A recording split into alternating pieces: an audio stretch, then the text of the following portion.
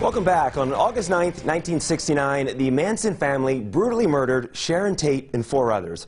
Anthony DeMaria is the nephew of Hollywood stylist Jay Sebring, who was one of those victims. He has a new documentary out today that is putting the spotlight on his uncle. They were living, breathing people who were alive and who were here. Jay isn't just this character from true crime history. Anthony, thank you so much for joining us today. It's my pleasure, JC. Thank you. I'm happy to be here. You do a great job on the show. Enjoy. Thank you. So before we get into what happened 51 years ago, that horrific night, and the new documentary you have coming out, tell us more about your uncle, Jay Sebring. Well, essentially, Jay Sebring created men's hairstyling, and he called it men's hair designing. And pre-Sebring, a man would walk into a barber shop and pick one of 12 cuts and have it literally slapped on his head. But what Jay did is he decided, I'm going to implement what has been reserved for women and create the custom cut for men. And he's credited for giving Jim Morrison of The Doors his look.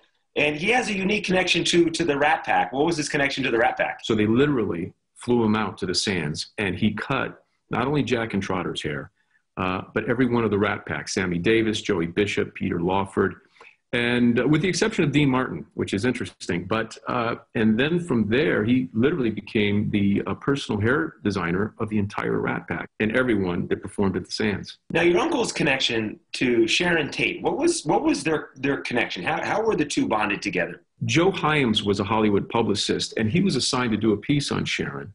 And when he heard that Joe was doing the piece on her, they discussed, and somehow Jay showed up at the interview, and Joe said, "Hey, it's Jay. This is Sharon Tate, good friend, Jay Sebring." And as Joe describes it, they sat, and once the interview was over, and Jay joined them, and then the next morning, as Joe describes, he said that he called Jay to see how it went, and Sharon answered the phone, so evidently it went well. Well, let's go back to that night, August of 1969. I know it's got to be so hard, but can you talk us through that evening and what happened with your uncle?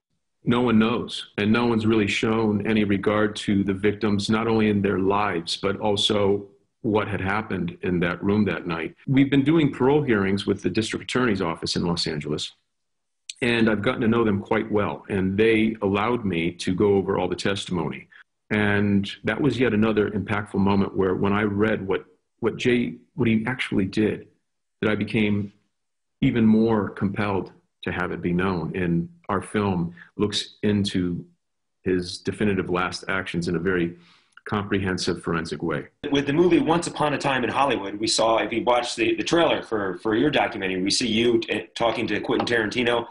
Did you watch the movie, and how did you feel your uncle was portrayed in that movie? Quentin said, he says, "I'm not claiming to be telling Jay's or Sharon's story. I'm infusing them in my own story." Mm-hmm. And that's important that, that I appreciated that he stipulated that, and it is true. Anthony, we appreciate your time so much, and I look forward to watching the documentary and learning about your uncle and hearing more of his story. Thank you so much for joining us. JC, my pleasure. I'm a big fan of your show. You do a great job, and pleasure was all mine. It really is a fascinating story. Anthony's mom and dad moved here to Las Vegas. Their eventual plan was to move to L.A. to be with Jay, and then the murders took place.